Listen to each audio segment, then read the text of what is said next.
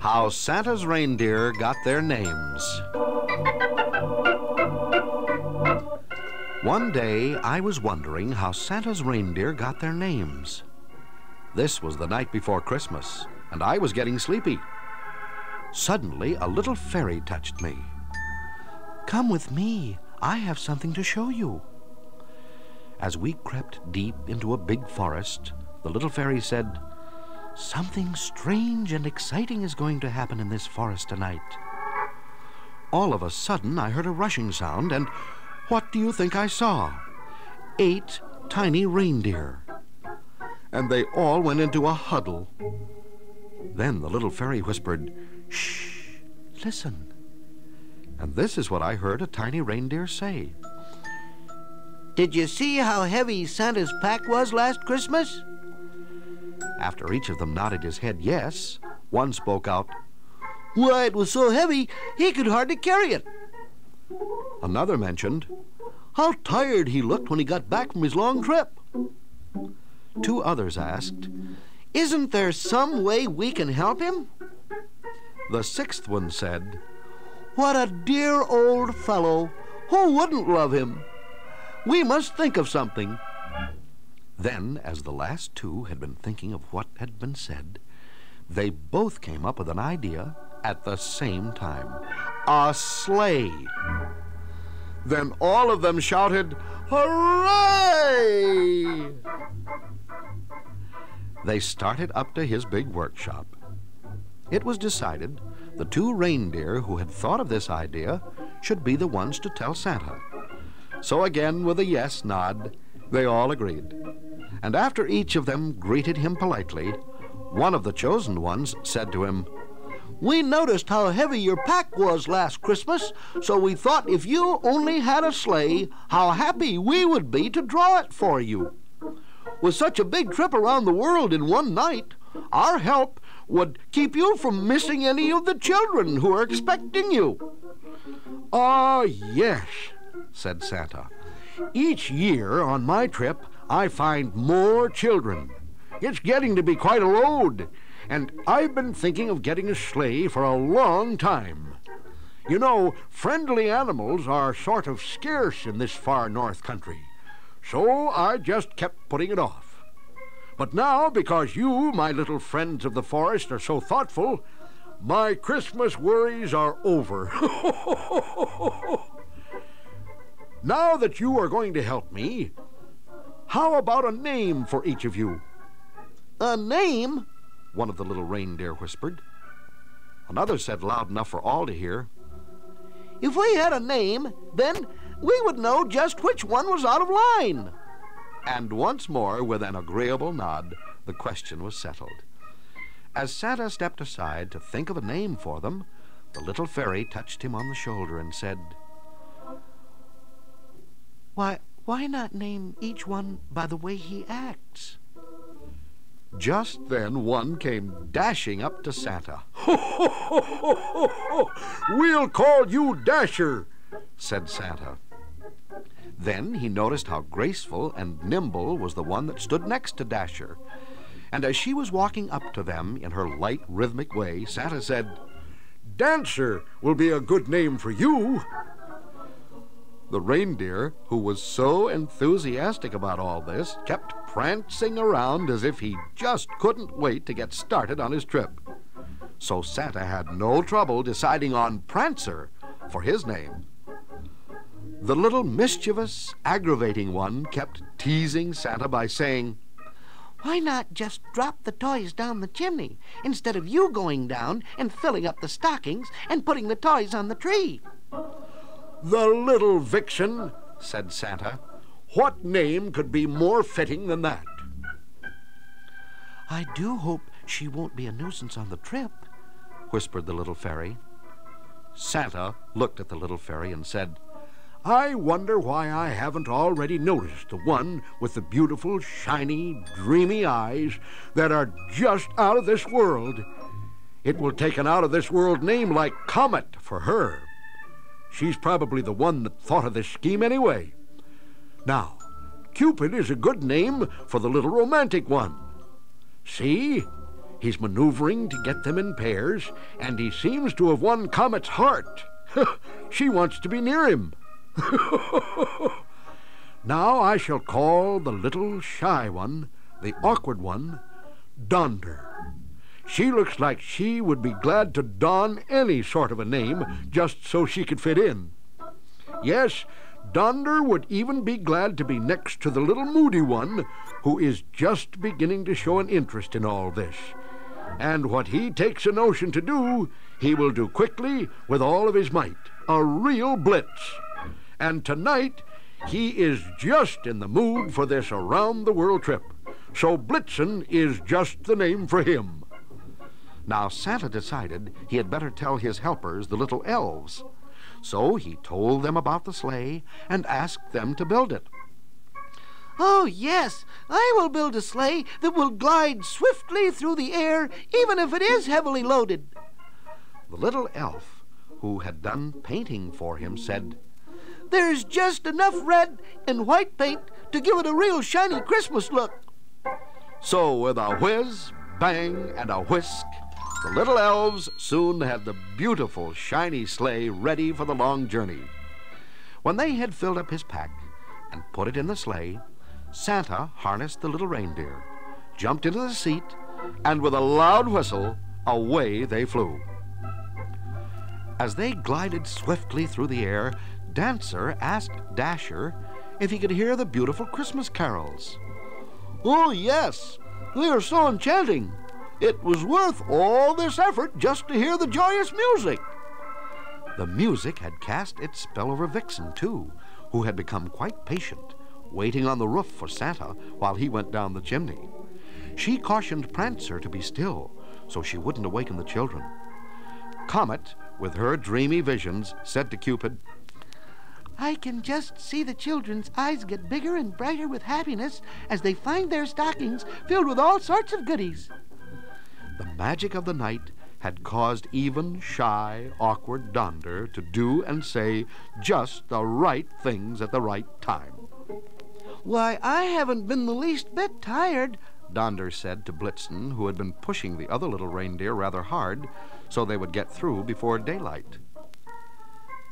It has been so much fun lighting on the housetops, said the little reindeer, and Blitzen agreed. With a chuckle, Santa said, I believe we're through. I'm sure we haven't missed any children, but without your help, I could not have made it this year. The reindeer then took him back to his workshop, and as Santa was thanking them for their kindness, the little reindeer said, Goodbye until next Christmas. We'll be here to draw your sleigh. Merry Christmas and a Happy New Year! And as Santa gave a loud whistle, they gave a quick whirl, and away went the 8 tiny reindeer back to their home deep in the big forest.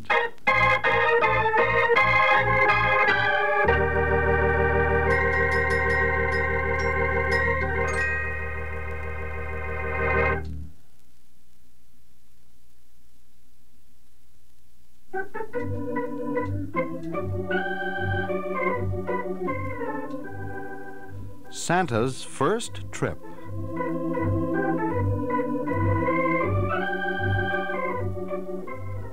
Once upon a time, there was a kind old man who loved all children and wanted to make them happy. He thought, Oh, how happy they'll be if I give them a toy on Christmas. Of course, the best toy will be for the nicest girl or boy. Then maybe all the naughty children will try to be nice.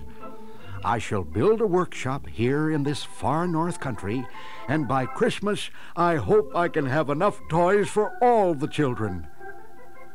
Now, just what kind shall I make? Little boys would like a wagon and a horse and other animals too. Oh, yes, and a sled to ride over the snow. What fun that will be! A pretty doll will please any little girl, or a little tea set, just like Mommy's big one. Then she can serve her friends. Well, I had better get to work. So he worked hard and fast.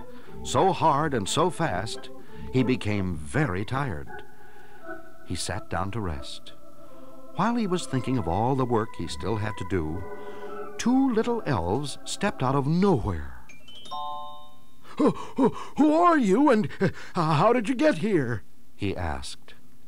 We are little elves from Fairyland, and because you are so good at making toys for the children, we have a very special name for you. We shall call you Santa. Let us help you, or you will be so tired by Christmas you won't be able to carry that big sack on your back. It's a long trip, you know, and this being your first trip, you will have to search for many of the houses to make sure you don't miss any of the children.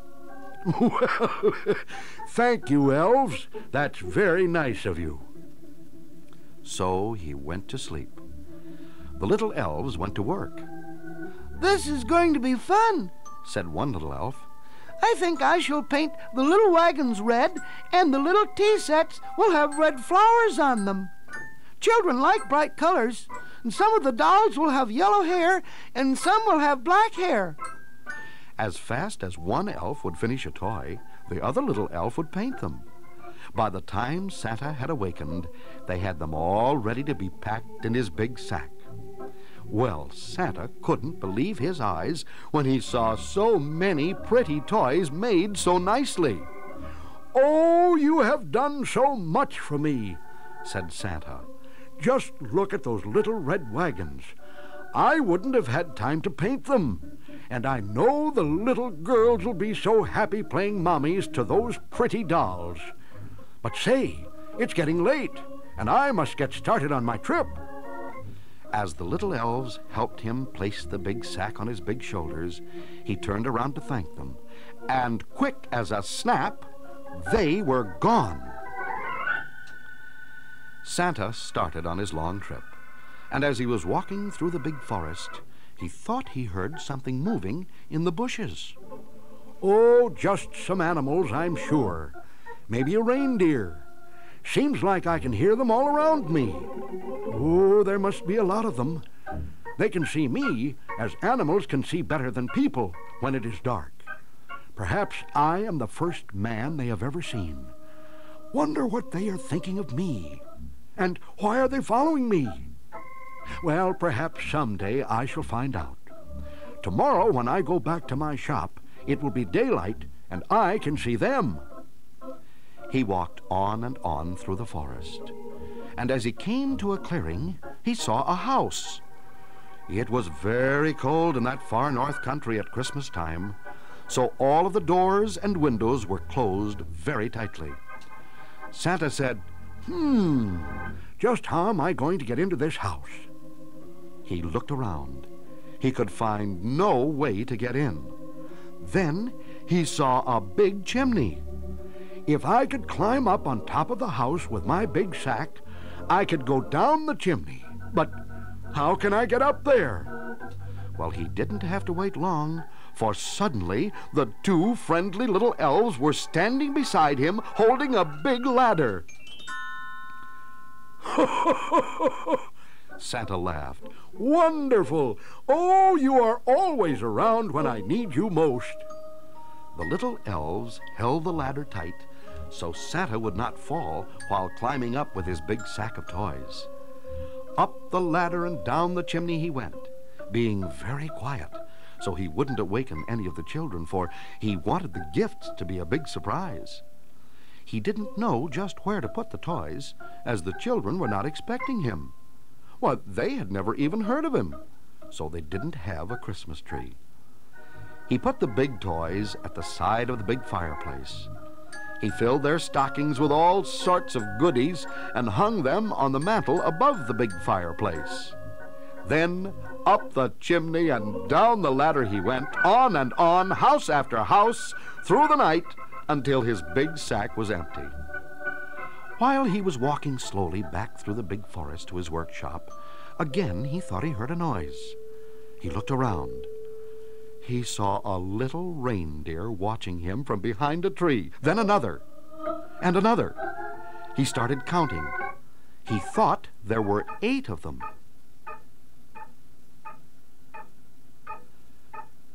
They would come out from behind the trees as if to follow him, then dart back behind the trees again. Ho, ho, ho, ho, ho, ho, ho, Laughed Santa.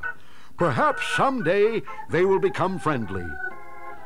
All the way back to his workshop, he thought of the 8 little reindeer, the little elves who had been so kind to help him, and all the little children he hoped he had made happy on his very first Christmas trip.